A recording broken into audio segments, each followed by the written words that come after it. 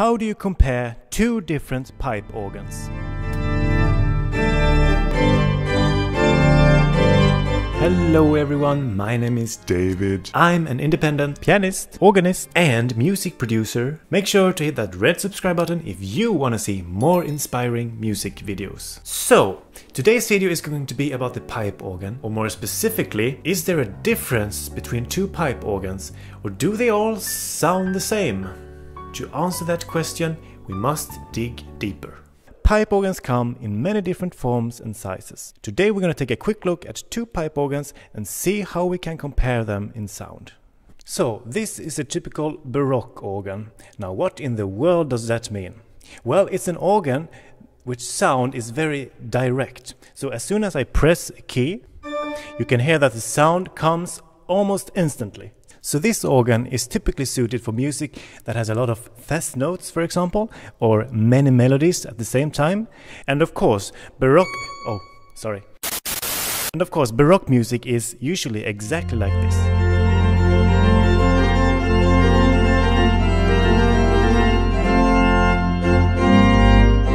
And this very direct and articulated sound is also good for pieces that has a lot of rhythms.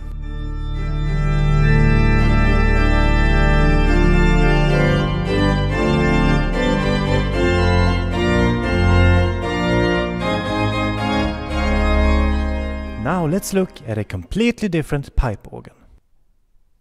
Not you. So this is the other pipe organ. This is a romantic organ. So the sound is very warm, very smooth. Also, if you listen,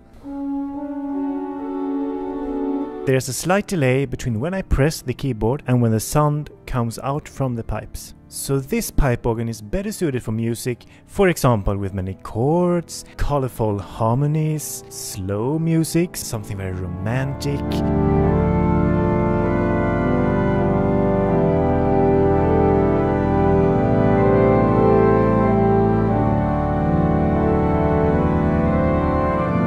So now, we are going to do a fun experiment. I'm going to play the same piece on both of these organs, and I want you to comment below which one was your favorite. Ready?